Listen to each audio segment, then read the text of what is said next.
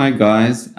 So we have a little bit of an announcement to make. So we have a new book that is just coming out later on this year. It's called Quantum Atom Optics, Theory and Applications to Quantum Technology. So us two are the authors. I'm Tim Byrnes. I'm Ebubechukwu, Ilo-Okeke.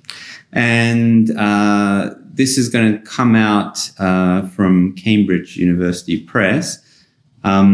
So what we're going to actually do with this book is to give you a little bit of an introduction, sort of section by section, where either one of us will talk about a particular section and just give you a sort of a casual introduction to it so that it's a bit of an accompaniment to the book itself.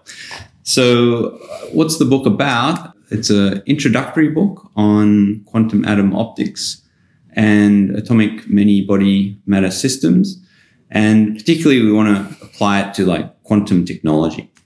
Yeah, and actually, we have in mind of a senior undergraduate students and maybe first year, second year graduate students who are actually doing research in using many-body atomic systems. We are hinging this on the people who are going to be using our book already have taken the basic quantum mechanics class. The type of things we want you to achieve is being able to actually understand the applications of quantum mechanics to technology, something like their uses in atom interferometry, quantum metrology, quantum simulation and computing.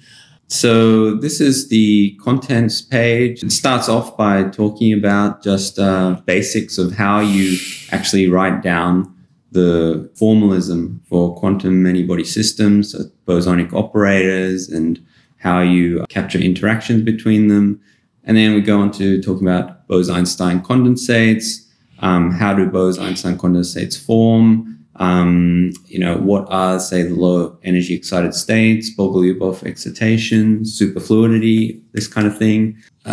Then another important technique that you use in Bose-Einstein condensates is the Gross-Patevsky equation. This is a kind of a mean field description. And so this next chapter 3 talks about how you can look at various phenomena like vortices and solitons, things like that with that. In chapter 4, we're talking about spin dynamics. So this is really the fundamentals of the types of interactions, internal degrees of freedom of the atoms. The spin dynamics, we are talking more of using the quantum effects as against the mean field effects. Right, yes. Yeah, so maybe another point I could add on that is that, there's quite a lot of books on the deep physics of sort of atomic systems. And we basically did not want to replicate any kind of textbook like that because there's already a few like that available. So what we wanted to do is to give you, just the real fundamentals that you really need, the things that we use in our kind of research day to day. And chapter 5, this is one of my favorite chapters. This is spin-or Bose-Einstein condensates. So this is talking about various types of states that you can make with the spins of BCs. So these are like things like squeeze states and how you can get entanglement in such states and so forth. And also look at different quasi distributions, how to view these states, how to characterize them or visualize them. We move on to chapter 6, where we now talk about the diffraction of atoms using standing wave light. So this is basically manipulating atoms with light. Then we quickly move on to how we use that in doing atom interferometry. And in atom interferometry, we are going to be looking at, if I have a BEC sitting in a trap, how do I really put it in motion and do interferometry with that? So we now move on to specific types of states we now use in metrology. So in chapter 8, we'll be looking at mostly how to generate squeezed states.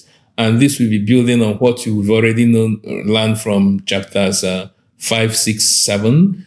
So we'll be building on that, looking at generating squeeze states for interferometry and looking at ways to characterize them, basically looking at the squeezing parameter, which comes from looking at Fisher information, and looking at experimentally, how can we actually control those parameters that gives rise to squeezing. Chapter 9 is talking about quantum simulation. So this is trying to mimic complex quantum many-body problems, particularly with cold atom systems. Particularly, we have a section talking about a toolbox for how you can build all kinds of quantum simulators. Chapter 10 is more of a quantum information chapter talking about entanglement, how you can create entanglement between actually, say, two ensembles. So this is getting close to more forefront research.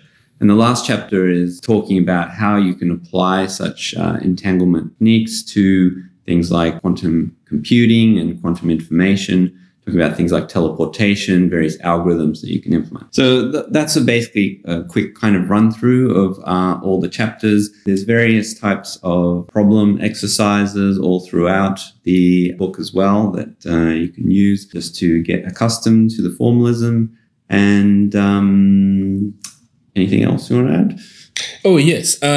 Like we said, the book is coming out, we believe, quite soon. We're expecting maybe before the final quarter of this year, the book will actually be out. So be on the lookout and don't miss it. Yes. And so don't forget to subscribe to our channel if you want to hear more about the book. So we'll go through each of these sections in detail, and you can use this to learn all about quantum atom optics. All right.